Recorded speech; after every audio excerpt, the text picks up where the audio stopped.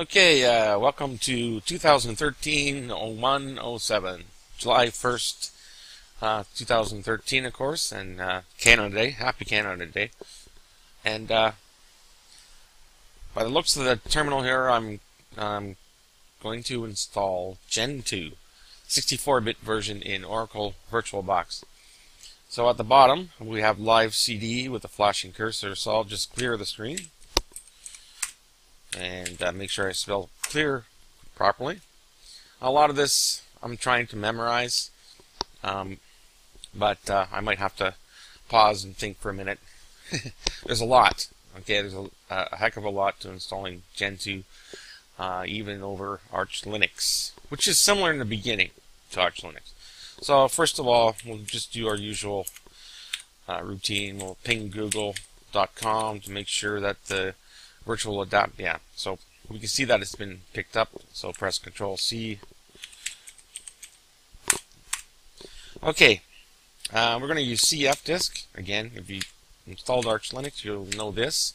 CF disk is to create our partitions on our virtual hard drive, and we don't have to specify a device, so we'll just press enter.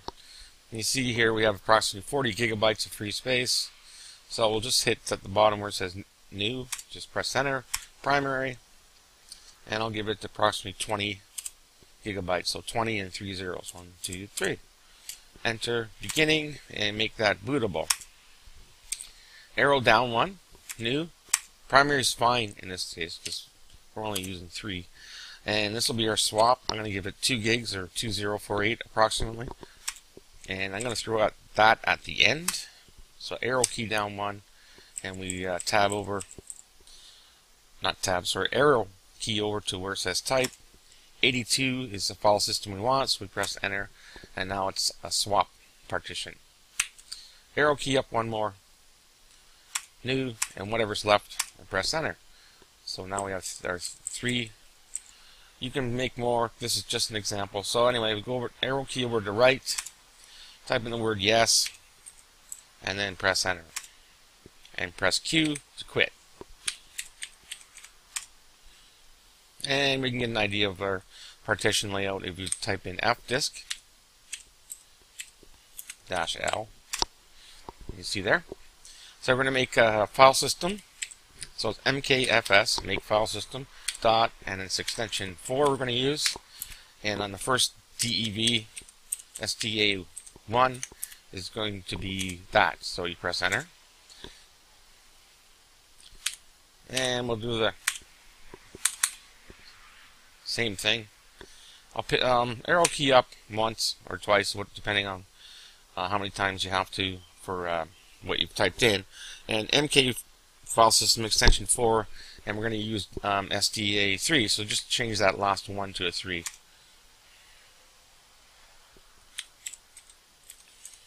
Now for SDA2, that's our swap. So MK swap, make swap while on that device, SDA2, and you can put in end, turn it on, swap on that same device. Okay, hit enter. And now we're going to mount the 2 partitions. We've already mounted the swap, basically, it's on. So mount, and DEV STA1 to /MNT /Gen2 1 and Gen2. Very important. Make sure you have /MNT /Gen2. Okay, and then inside that, we're going to make mkdir, make a directory on MNT Gen2. And that's going to be our, inside there is home. So we're going to mount our SDA3 on that. So let's mount DEV SDA3 on MNT /Gen2 /home. Okay, everything's mounted. So all we do is just change directory to the Gentoo mounted partition. So change directory /MNT /GENTOO and clear and ls to list out what's there. We have home, lost and found. Now we're going to download a couple of packages. This is the way you do things in Gentoo. Usually, there's probably different ways, but this is following the handbook. So we're going to use Links, Links, text-based web browser, and you have to type in the address for anything you do in Links. So it's, in this case, we're going to go to Gentoo. So www.gentoo.org/main/en, and then finally mirrors rs, oh boy, .xml. You get a welcome message, and what's going on here? Looks like the mirrors are down. Nice. Okay. There they are. Okay. So we'll just hit mirrors, and all I'm doing is just pressing the arrow key up and down, and just holding it down to navigate quickly. So we're going to choose a mirror close, and choose one that's close to you. There's USA, and it just goes down continuous.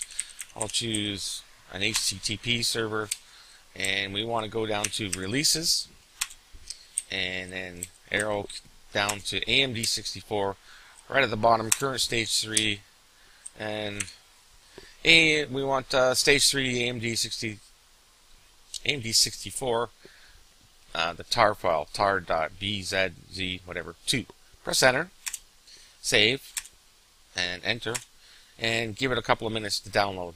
Alright, once the download finishes, that dialog box closes. So we're going to go back, navigate backwards. In my case, it's the left arrow key. Depending on what situation, it might be different for you. So go back, and back one more, and down to where it says snapshots, and you press enter,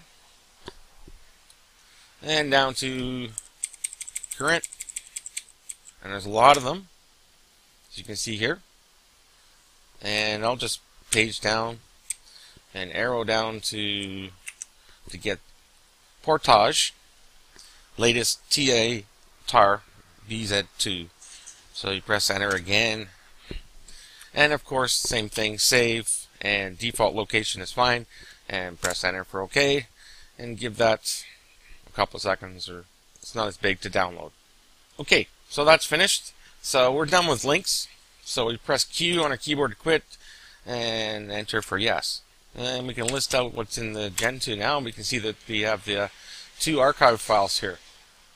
So we have to extract them. The first one we want to extract is stage 3.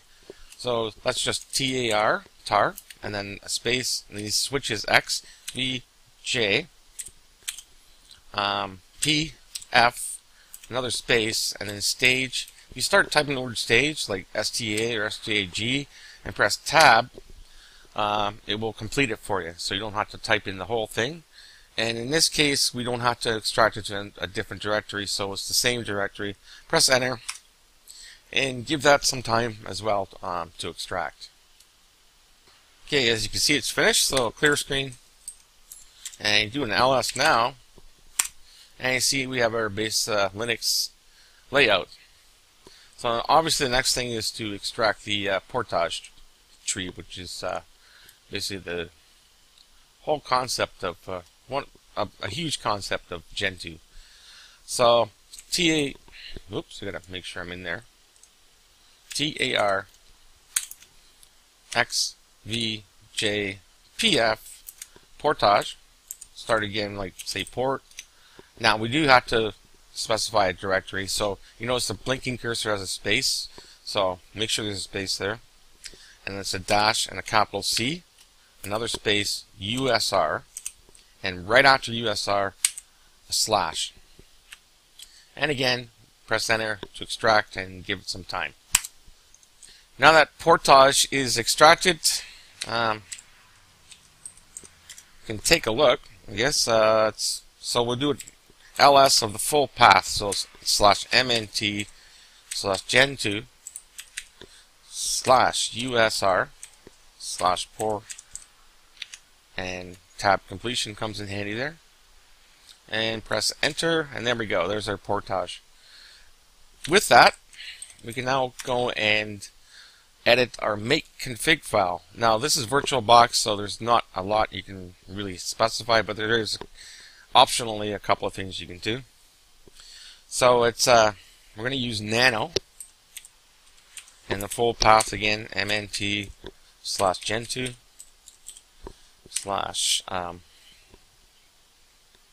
/usr, not usr, etc this time, sorry, portage, and make.conf. Okay, this is our make config file. We have some variables already specified, basically. Not much you can, like I said, in Virtualbox you can do, but if you're installing this on your machine, read up about it on the Gentoo handbook. So CF flags. From what I've been messing around with, this seems to be, it doesn't complain or anything, it seems to work, is MARCH, multi-architecture, I think, equals, in my case it's an AMD family 10. That's the way it sees it. It's been for Gentoo, and it's I meant to say it's a 6-core AMD Phenom 2 6-core. And under the last where it says use equals mine in quotes, I'm going to make another entry, make ops equals and then quote -j. Now j is to specify the cores you have, or CPUs. So if you have one CPU, it'd be +1, so it'd be -j2. In my case, I gave this six cores in the virtual machine, so it'd be -7, the +1. And nano, control X, and press Y, and then press enter to save that. Alright, we're going to use that same file, so I'm going to arrow key up to where we had that, and we're not going to use nano, but we are going to output something. It's called mirror select, and that's to get mirrors to download your packages that are close to you. So mirror select, and a -I, and a -O, and then 2 arrows pointing to that directory, and then press enter, and it says downloading a list of mirrors, and then you just page down or use your arrow key to find your a mirror close. Now there's HTTP, FTTP to choose from in this case, so I'm going to use HTTP.